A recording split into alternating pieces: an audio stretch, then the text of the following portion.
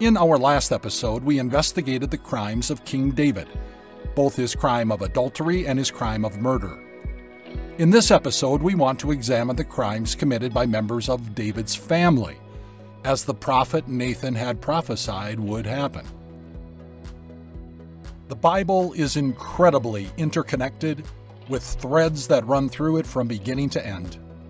In this podcast, I will uncover these threads, help you dig deeper into God's truth, and inspire you to live your life with greater confidence and joy. Welcome to Bible Threads with me, Dr. Bruce Becker.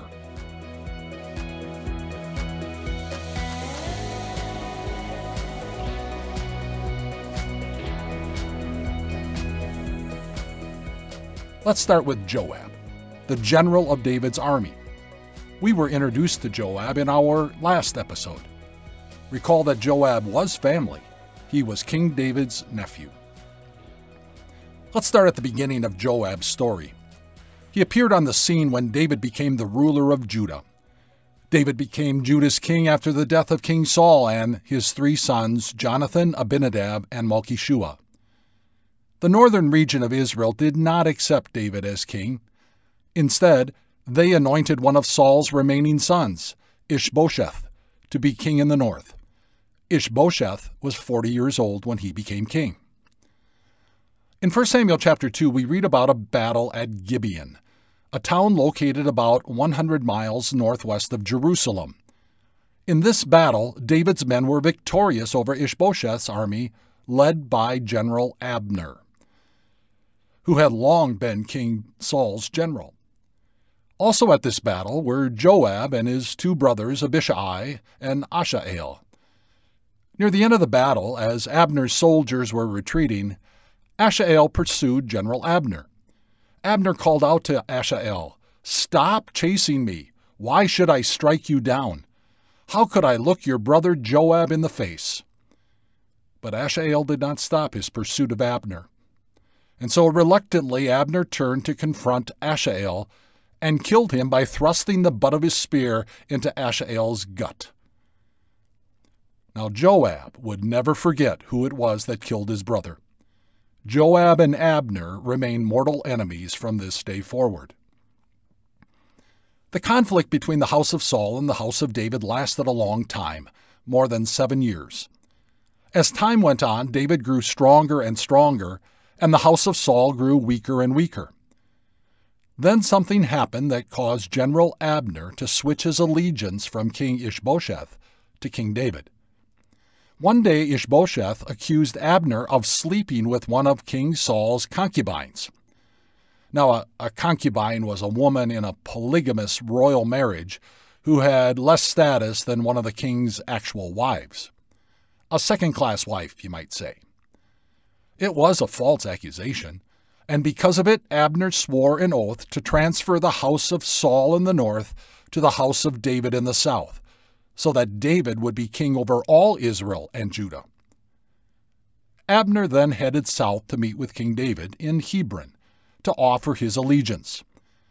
David accepted the offer, and Abner returned to the north to rally the army and the people to accept David as their king. Just as Abner left Hebron, Joab returned from plundering a town. When Joab learned that Abner had come to Hebron and that David had accepted Abner's offer and sent him away in peace, Joab was angry. Joab accused Abner of being deceptive and trying to find out what King David's plans were. Then, without David's knowledge, Joab sent messengers after Abner and his men and told them to return to Hebron. Abner returned, and when he arrived, Joab took him aside into the gateway of the city, as though he wanted to talk to Abner privately. But Joab didn't want to talk. Instead, he fatally stabbed Abner in the gut. In 2 Samuel chapter 3, we read the summary of this day. Joab and his brother Abishai murdered Abner because he had killed their brother Asahel in the battle at Gibeon. And David mourned the death of Abner. At the age of 30, David became king over all of Israel, and would reign for 33 more years. One of his first tasks was to capture the city of Jerusalem from the Jebusite people. The Jebusites were descendants of Noah's son Ham and his grandson Canaan. In David's day, the Jebusites were one of the Amorite tribes known for their detestable worship practices. With the capture of Jerusalem, David made it the capital city, and he built a palace there. The next time we hear about Joab was what we learned about in our last episode, David's crimes of adultery with Bathsheba and the murder of her husband Uriah the Hittite. As we discovered, Joab carried out the details of Uriah's death and was complicit in it. Before we continue with the story of David's nephew Joab, let's uncover the crimes involving three of David's children, Amnon, Tamar, and Absalom. Absalom and Tamar were brother and sister. Amnon was a half-brother because although he was David's son, he was the son of a different mother. Amnon was in love with his half-sister Tamar, who was described as being very beautiful. Amnon tried and tried to win the heart of Tamar, but was unsuccessful. He became frustrated, so much so that a friend of his noticed how despondent he was. This friend was Jonadab, another of King David's nephews, and that made him a cousin to Amnon. Jonadab convinced his cousin to share what was bothering him. When Jonadab heard Amnon's story, he suggested a shrewd but dishonest plan. Go to bed and pretend to be ill. When your father comes to see you, say to him, I would like my sister Tamar to come and give me something to eat. Let her prepare the food in my sight so I may watch her, and then eat from her hand. Long story short, the plan unfolded as Jonadab had devised it. When Tamar brought the food into Amnon's bedroom, he grabbed her, and when Tamar resisted, Amnon raped her. Amnon's pursuit of Tamar's love now turned into sheer hatred for her. He hated her more than he had loved her, so we are told. Amnon told her to get out. In fact, he had her thrown out. Tamar left and went to her brother Absalom. Tamar ended up living in Absalom's home as a desolate and disgraced woman. Absalom didn't say anything to Amnon about his crime. He didn't confront him, at least not for the next 2 years. 2 years later, when Absalom's sheep shearers were shearing sheep, say that 10 times real fast, not too far from Jerusalem, Absalom invited his father and all of his brothers to come there. King David declined, but gave Absalom his blessing. Absalom specifically requested that Amnon come, which David really questioned. In the end, all of David's sons went to visit their brother Absalom. At the sheep shearing party, Absalom instructed his men to wait until Amnon had plenty to drink and was in high spirits, and then kill him, which they did. Absalom murdered his brother Amnon because he had raped his sister Tamar. It was a crime 2 years in the making. When Amnon was dead, all of the other sons of David got on their mules and headed back to Jerusalem. People tend not to stick around crime scenes. While they were on their way home, a messenger brought a report to David that Absalom had returned all of the king's sons, had murdered all of the king's sons. Before he was totally overwhelmed with grief, however, Jonadab, Amnon's cousin, reported to his uncle David what actually happened. Only Amnon was murdered. And David mourned the death of Amnon. After Absalom had murdered Amnon, he fled to Geshur, a region in Israel on the east side of the Jordan River.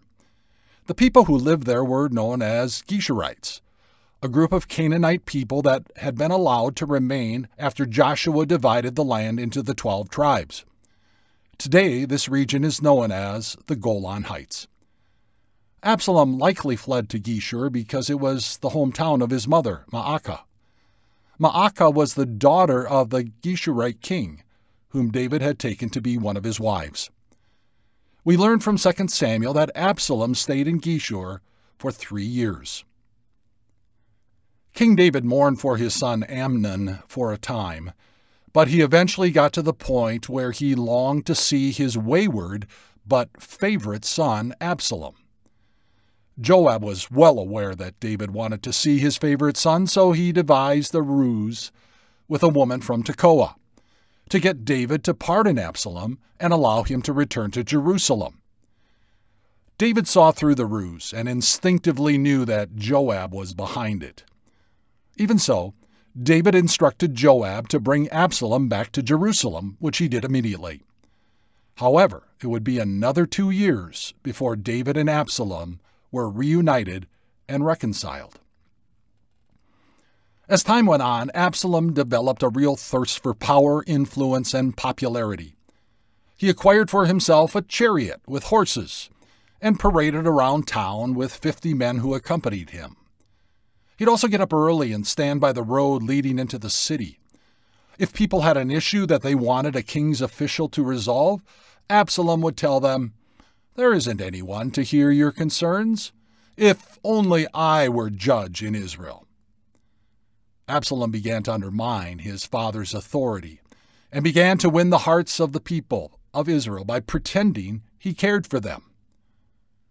Absalom reminds me of a power-hungry, shrewd politician, which I guess he was. Long story short, Absalom conspired against his father, built up an army, instituted a propaganda campaign to win the hearts of people, so much so that people throughout Israel declared Absalom to be king in Hebron. Hebron was a city just 20 miles south of Jerusalem. When word came to King David that the hearts of men of Israel were with Absalom, David and those loyal to him fled the city of Jerusalem. As David fled the city, he experienced a really low point in his life. He was cursed by a member of Saul's clan named Shimei, who also pelted David with rocks and dirt. King David was on the run. There are 2 men we should also mention, men who deserted David to serve Absalom. One was Ahithophel, whom we met in our last episode. Ahithophel was David's chief advisor, and recall he was the grandfather of Bathsheba.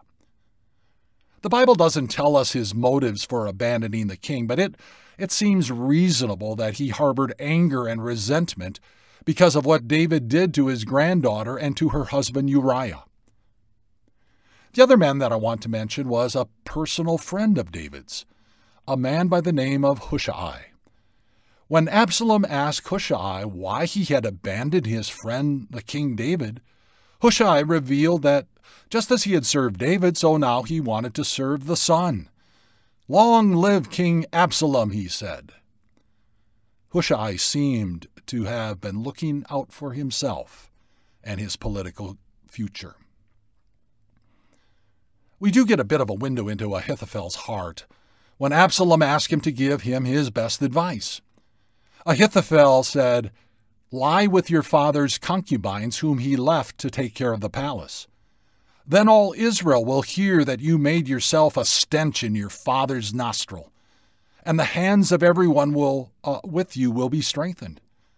So they pitched a tent for Absalom on the roof, and he lay with his father's concubines in the sight of Israel. Recall from our last episode that the prophet Nathan specifically said this would happen. And there's a tinge of irony, don't you think, that Absalom committed these acts of sexual revenge on the very same rooftop that David had first observed Bathsheba bathing. Absalom also asked Ahithophel for a battle strategy against David and his men. Ahithophel suggested an immediate strike against David, kill David, and then spare the lives of all who were with David. Seemed like a good plan. But then Absalom asked for a battle strategy from Hushai. Hushai advised taking some time to recruit more soldiers from all over Israel and then go after David. What happened next is a window into Hushai's heart. In the event that Absalom would go with Ahithophel's advice to hit David hard and hit him that very day, Hushai sent 2 priests to find David and warned him to cross over the Jordan River immediately. David and his men did cross the Jordan and headed to a place called Mahanaim, near the Jabbok River. By the way, Mahanaim is mentioned one other time in the Old Testament. It is when Jacob returned to meet his brother Esau. Jacob and his clan spent the night at Mahanaim, and it's also the place where Jacob wrestled with God. What Hushai did in sending the two priests to find David revealed that he was still loyal to David and was acting as a friend and really as a double agent. God used Hushai to frustrate the advice of Ahithophel. And when Ahithophel saw that his advice had not been followed, he saddled his donkey and set out for his house in his hometown. He put his house in order and then hanged himself. Add suicide to the growing list of tragic events. Absalom and his men had pursued David across the Jordan River and camped in Gilead, not too far from David and his men. David prepared his army to attack Absalom. He divided his army into 3 battalions, with Joab leading 1 battalion, Abishai, Joab's brother, leading the 2nd, and Ittai the 3rd. Interestingly, Ittai was from the Philistine city of Gath, making him a Gittite. By the way, the Philistine giant Goliath, he also was a Gittite. David's plan was to march out with his generals, but they advised him not to. The risk was too great that he would be captured and killed. Because the only thing Absalom really wanted was to see his father dead, so he could ascend to the throne. In contrast, David told his generals, "Be gentle with the young man Absalom for my sake." The battle took place in the forest of Ephraim, with Absalom's army being defeated by David's men. It was a fierce battle with 20,000 casualties.